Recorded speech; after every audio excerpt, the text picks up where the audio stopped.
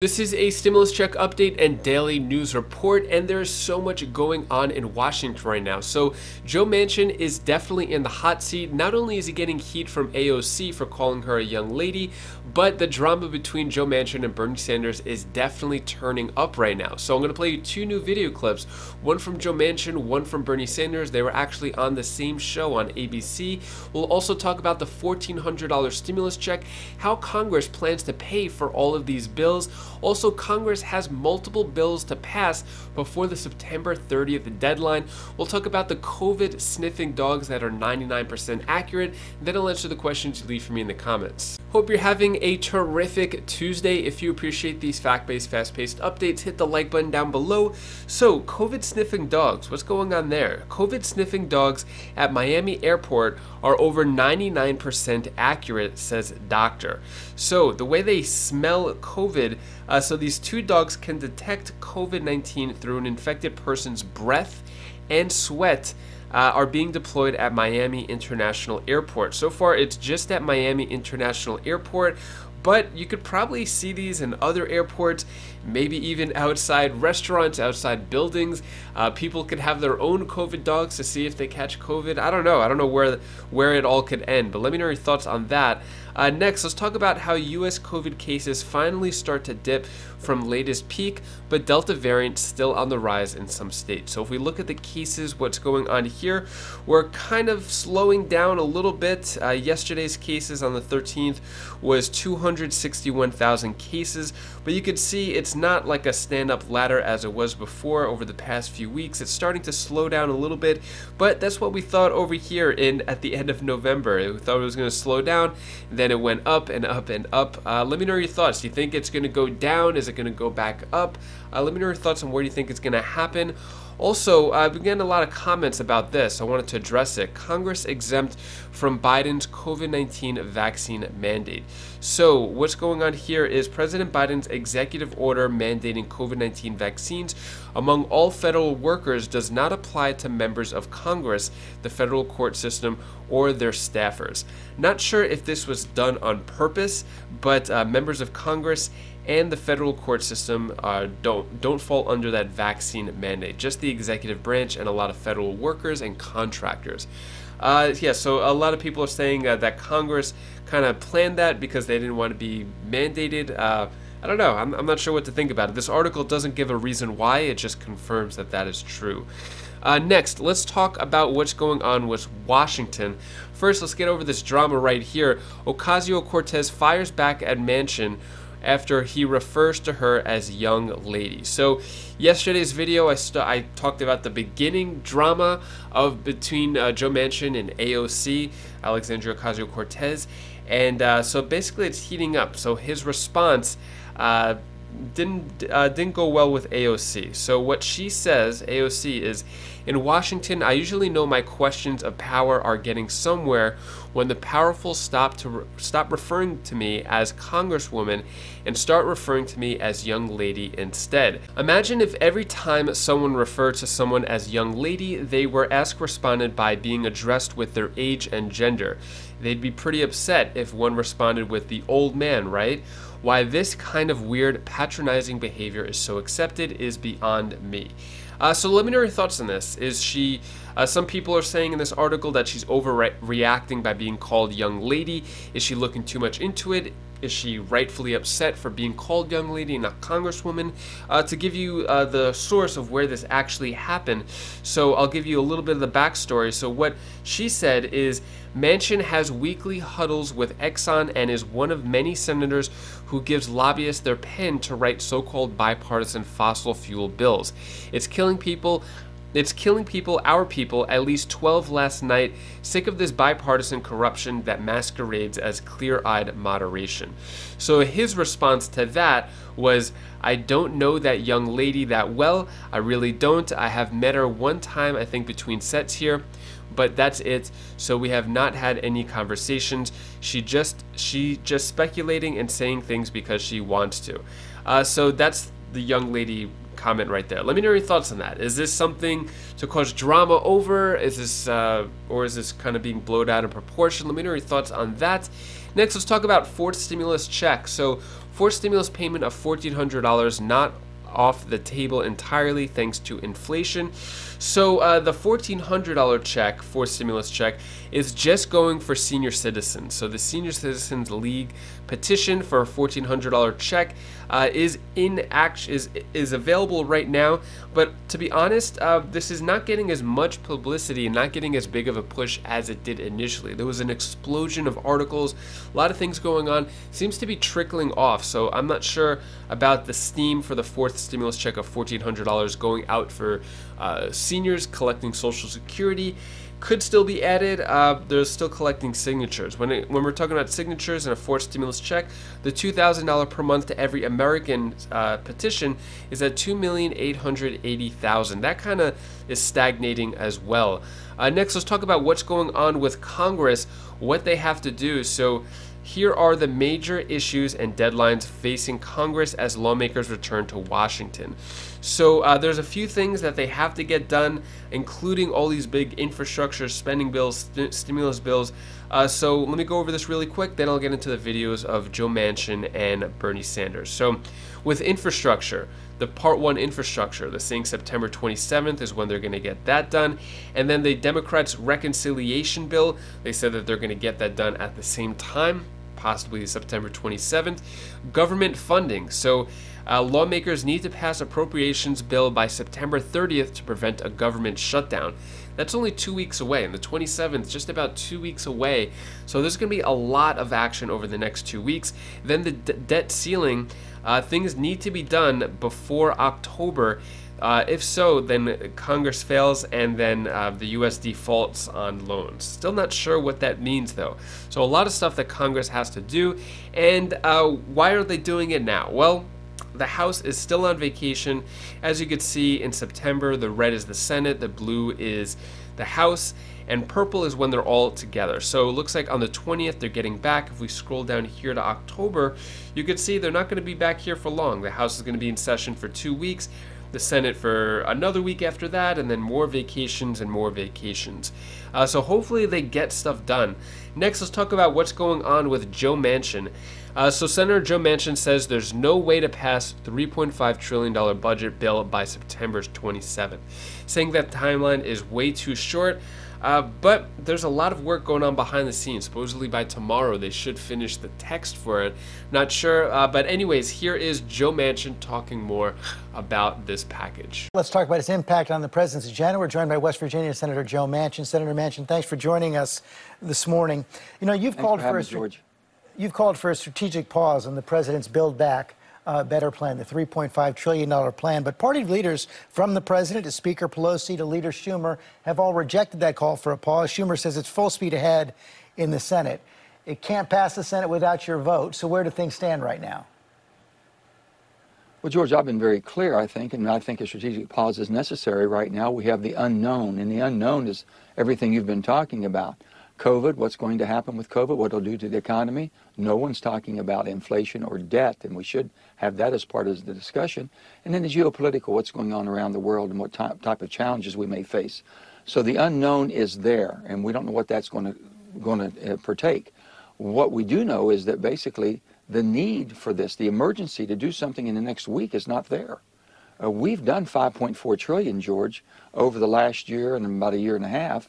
$5.4 trillion. A lot of that money is still going out the door. There's no one going to be left behind for the rest of this year and most of next year.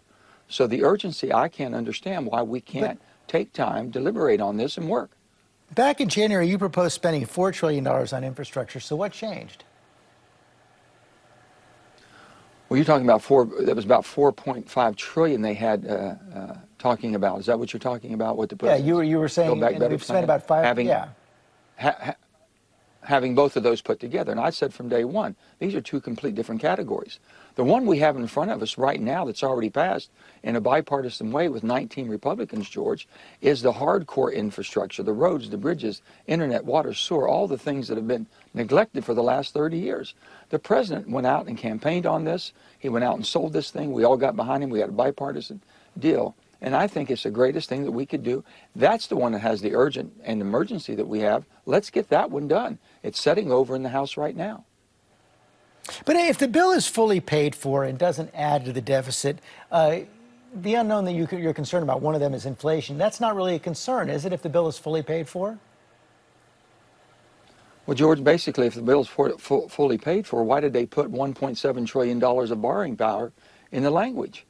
And next of all, it's only run out for 10 years, okay? So if some of the things we know will never go off, so you should be more accurate to what the real number is going to be. I'm just saying right now, George, we're at $28.750 billion, $28,750,000,000, and it goes up $4 to $5 billion every day. No one's even talking. Inflation. People are talking to me in West Virginia about the price of gas, the price of everything they buy, including their groceries, how it's affecting them. So I think we need to see what we're doing right now and the effects we're having. No one is saying they're losing their benefits because they're going to extend up through next year. Why are we rushing for this 1 week? Why do we have to have everything done in 1 week? What are your thoughts on what Joe Manchin has to say? Do you agree, disagree? But Senator Sanders says there is a real danger infrastructure reconciliation bills will fail over Democratic infighting. And there is a lot of infighting. As I mentioned, AOC and Joe Manchin, Bernie Sanders. Speaking of Bernie Sanders, here is Bernie Sanders right after Joe Manchin speaking. I want to bring in Senator Bernie Sanders now. Senator Sanders, thanks for joining us as well. You just heard Senator Manchin right there. He said he just respectfully disagrees. We shouldn't hold this bipartisan infrastructure package hostage to the reconciliation bill. Well, I think maybe the converse is true, that maybe Senator Manchin is holding the reconciliation bill hostage. As you know, George, from day one, the President of the United States, the Speaker of the House, Majority Leader Schumer, have made it clear we're going down a two-track approach. Both bills are going together. I happen to think that Joe Manchin is right. Physical infrastructure is terribly important. But I happen to think that the needs of the human beings of our country, working families, the children, the elderly, the poor, are even more important. And we can and must do both. Look, everybody in America, whether you're Republican, Democrat, or Independent, understands that for the last many years, the very richest people in this country and the largest corporations have done phenomenally well, while the working class and the middle class of this country struggle. And we got close to 600 million people sleeping out on the streets. Elderly people in America can't afford to put dentures into their mouth. They have no teeth in their mouth in some cases, can't afford hearing aids, can't afford eyeglasses. Working families cannot afford childcare for their kids. Young people cannot afford to go to college. And then on top of all of that, the scientific community is telling us that we're looking at a cataclysmic crisis in terms of climate. Oregon is burning. California is burning. People are drowning in New York City. Detroit, flooding. Siberia, largest fire on Earth. Drought all over the world. The United States must lead the world in transforming our energy system away from fossil fuel. This is a crisis. So what polling tells us is working families all over this country understand that now is the time for Congress to address the long neglected problems facing working families. Now is the time to have the wealthy and large corporations. We got billionaires in this country who don't pay a nickel in federal income taxes. So I think we can do all of this. We can do the physical infrastructure. We could do the reconciliation bill, create millions of good jobs, and finally tell the American people that we are going to stand up for working families, not just the rich and the powerful. I guess the question I have is how? There's no margin for error in the Senate. If you vote against it, it doesn't pass. If Senator Manchin votes against it, it doesn't pass. I mean, so you're likely, if you both stick to your positions, you're going to end up with nothing. That is a possibility, and I think that would be a disaster for the American people. But you got the President of the United States. You got leadership in the House and the Senate. You got this is not Joe Manchin versus Bernie Sanders. I would surmise that over 90% of Democrats, over 40 Democrats in the Senate, would prefer to spend what I propose, $6 trillion, because they understand the needs facing working families and climate are so great. So a major compromise has already been made. And there is a real danger that this bill will lose, that the infrastructure bill will lose in the House, because you got many people there, and I support them, who are saying, you know what, we had a joint agreement. We're going to go forward together, deal physical infrastructure, deal with the needs of working families. Let's do it. Let's create the jobs. Let's deal with an expansion of Medicare. Let's deal with climate. That's what we've got to do. What are your thoughts on what Bernie Sanders has to say? Kind of, you know, giving other counterpoints to Joe Manchin of why things need to get done now. But let me know your thoughts on all that. Next, I'm going to play a video clip of how all this is going to be paid for, which is one of the biggest concerns of Joe Manchin. How is it going to be paid for? Here's a quick video clip explaining that. House Democrats are proposing a very long list of tax hikes to pay for President Biden's $3.5 trillion social spending plan, but they leave out some of the administration's key priorities. The House plan, for example, would raise the corporate rate to 26.5% instead of the 28% that the White House initially wanted. The capital gains rate would jump to 25%, though Biden had proposed matching it to the top tax rate for regular income, which would now be 39.6%. The carried interest holding period would be extended from 3 to 5 years, but the White House has called carried interest a loophole that should be eliminated altogether. Now, other administration proposals that didn't make the cut, getting rid of stepped-up basis, a minimum tax on corporate book income, and changes to IRS reporting rules. Now, House Democrats make up this money, though, through some new ideas of their own, like a 3 percentage point surtax on people making more than $5 million, raising the tax on tobacco and nicotine, and new rules for taxing cryptocurrencies. Now, still, the White House was supportive of the House plan, saying it meets the president's two core goals. It doesn't raise taxes on households making less than $400,000 a year, and it unwinds many of the Trump tax cuts from 2017, helping to fully offset the cost of that $3.5 trillion spending package. Next, I'm going to answer the questions you leave for me in the comments. So Lisa DeBoard asks, why are members of the Senate, the senators, exempt from taking the vaccine? So for whatever reason, with President Biden's vaccine mandate, out of the three branches, he just has the executive branch having the vaccine mandate, but the Congress, legislative, and the judicial branch do not fall into the vaccine mandate. There wasn't given any reason why. I'm not really sure. Next question, Jackie Schwid asks, what about unemployment? So it looks like the federal unemployment is done. It doesn't seem like there's going to be any more $300 per week boosts. No talk about it. No states coming forward saying that they're going to extend it. So it looks like unemployment federally is done at the moment. There's still state unemployment, of course, though. Peggy Lewis, is Joe Manchin taking Mitch McConnell's place? Yeah, it seems like it, right? It seems that what brings the people together is a good enemy. And it seems like with the Democrats, the enemy, if it's not Mitch McConnell and the Republicans, they have to fight amongst themselves. And it looks like Joe Manchin is that enemy that all the Democrats are kind of fighting behind. Now, there are Democrats who are silent, who probably agree with Joe Manchin, just not publicly saying so. But it looks like the sentiment is that, yeah, Joe Manchin is kind of like the enemy of the Democrats at the moment. Anyways, that is all the stimulus news I have for you today.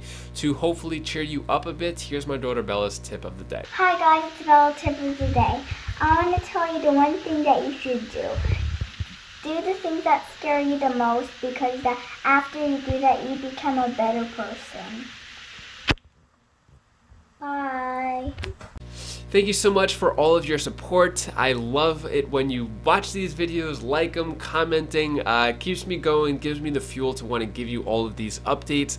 Things are going to get crazy over the next couple of weeks now. In terms of family life, all is good. Kids are great. Wife is good. Everyone's all good here. I hope everything is good with you as well. If you want to check out any of my other videos, I have a couple of links up here for my other channel or down here for more stimulus updates, and I'll see you in the next video. Take care, be safe. Thank you for watching.